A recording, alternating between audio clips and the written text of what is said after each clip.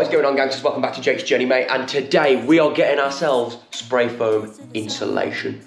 7:25. It is exactly half an hour after we wanted to set off. But you know what? Beggars can't be choosers. Long story short, we are now currently on our way to Gloucester. Gloucester is within Gloucestershire. And to be honest, it's an hour and a half drive. And we're off to get the van spray foamed. So I'm going to give you a little bit of background into why I'm not spray foaming it myself.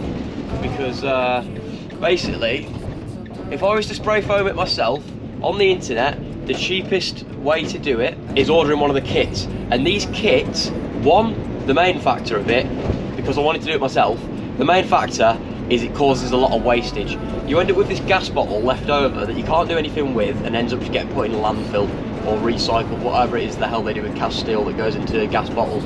And I'm not about that life. And also, if I go and get matey to spray this now, it's going to cost me between £400 and £500, but if I spray foam it myself, then that kit is £937. F that S. So just for the sake of me making a video and being like, here you go guys, this is how you do it, and just me pulling the trigger rather than matey pulling the trigger, it's going to cost me 500 quid. So nah, I'm good, bro. Cheers. So yeah, we're gonna have a little adventure, get ourselves down here, go and see matey, get this flipping, and then we're in a flipping good place, boys and girls, because it means we're then insulated within this beast of a vehicle, and I'm buzzing about it.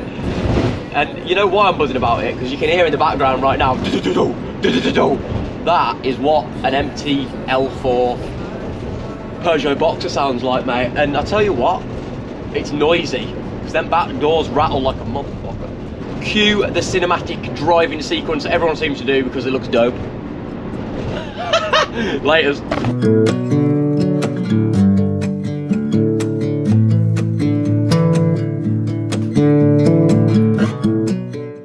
Yo, so we've just got here now, and we're up here in a wood yard. We've got Tony in here, just lining the inside of the van, masking out the bits and bobs, just so he's not spraying over the doors and above the bulkhead and stuff like that. It's looking decent. I'll chuck you on a little time lapse now, just so you can see what we're getting up to, but we're just taping it out. What we're going to end up doing here with the overheads is, because that's going to get taped off, and putting any expanding foam in there might cause it to swell and pop the panels. I've just grabbed some of this plastic bottle insulation that's just shredded into like rock wool sort of stuff, and I'm just feeding it into here, and I'm going to tape over that and crack on with spraying. But yeah, it's going good so far. You do not know what I have in mind. I packed our bags, we'll be on our way. The night was long. Right, so Tony's just in the back now, just doing the final bits and bobs, just stapling these sheets that he's just put up just to stop any splashback of the foam going everywhere. All covered up. So where the cab comes into the back, he's like lined down there, lined over the top. Then put a sheet in the back like this. Just means, and he's putting a floor down now, just means that when he's going around with his gun, spraying along, that it doesn't end up absolutely everywhere.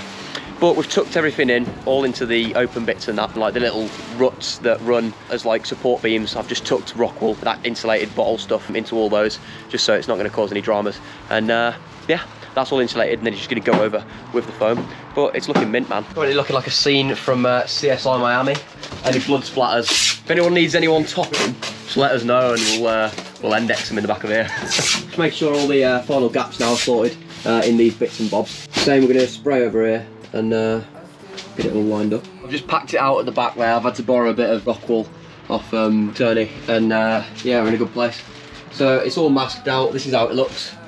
Mask off the doors, max off where the bulkhead is, at the back as well. I can't speak properly. Same with the window, and then up and down these lines, and any holes that are basically in the way. So yeah, it's looking all good, man. It's looking all groovy. Let's cue the man doing his thing.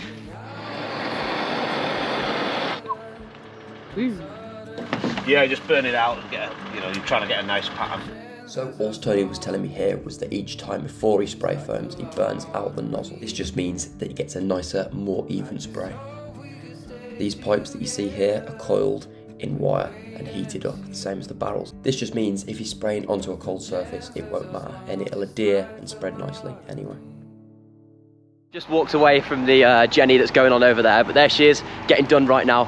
So he's in the back, just giving her all a good old spray. And it actually takes a lot longer to expand than I thought it would. So he's like spraying it on, and it's like a really thin, like 2 mil coat, and then it's just slowly, just sort of expanding. Like I know that sounds stupid. Oh, it's expanding foam, Jake. Yeah, I know. But it is actually expanding slower than I thought it would. I thought it'd be like straight on and then just whoom.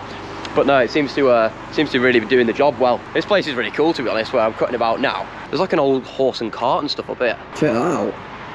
Proper old school. Sweet as that.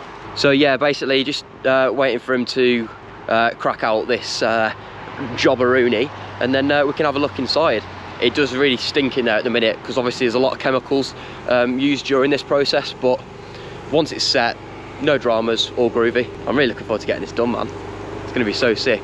So he was just telling me then the equipment that he's using for it. You've got like the pipes themselves that go through this tube, and on the inside of that tube, you've got copper wiring that goes around them all just to heat it up. So even when it's cold days like this, the whole unit, the big barrels that they use that's got all the chemicals in, they get heated up by this machine he's got, and then even the piping, the gun and everything like that gets heated up, because without the heat, if it's a bit cold, the reaction doesn't really work that well. Basically referred to it saying that it's more like a water pistol if it's cold, but when they heat them up like that, it means it comes out, sprays perfect. And I've just watched him then. You can see from the video, it's really coming out at a rate of knots and just smashing it out, bro. So sweet as hell. Cool, innit? Got a lot of time for that. Let's keep on top. Let's see how it's going.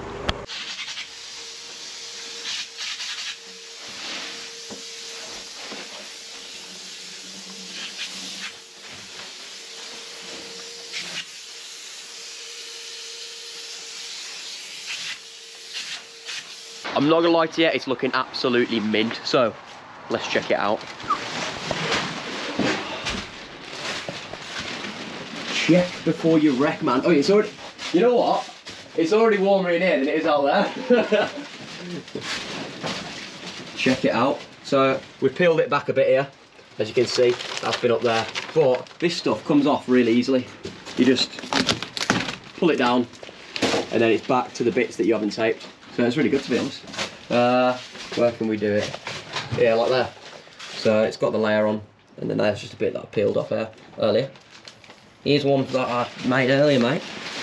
There you go. Just comes off that easy. Cool. So what we'll do with this is just go around and try and peel off as much as we can, and then wrap up this polythene. But yeah, it's a mint job, man. It's great. It's not too thick, it's not in the way, and it's looking perfect. Got as much as the excess peeled off as I could, and then got it all wrapped up. Had a chat with Tony, and what a geezer. Till next time, mate. Right guys, so it is now the next day. Look forward to the next episode where we are here, a bit of woodland behind us. As it is 24 hours later, this is now what they call fully set. And I swear down, if you touch the cold metal there, and then touch that, mate, literally so much warmer. It's like having carpet down as opposed to a cold wooden floor. Absolutely love it. Buzzing to get the diesel heater installed, get it on in here and see. I bet this place is going to be like well toasty. So absolutely buzzing with that. All I need to do now is get the doors insulated, which I'm going to do the old school sort of style that I did with the Transit Connect, which I'll link up there now. You can see how I did that, and I'm just going to get these doors smashed out doing the same thing. I'm not going to put the secondary stage in, which is recycled plastic bottle wool type stuff, because I'm going to wait to put that in until I put the boards that go over the doors to cover these holes that are down low. But yeah, it's been an absolute pleasure. Hope you've enjoyed the video. Don't forget to like, comment, subscribe, hit the bell notification if you want to know as soon as I upload a video. One love, gangsters. See you next time. The night was long as I waited without a sign.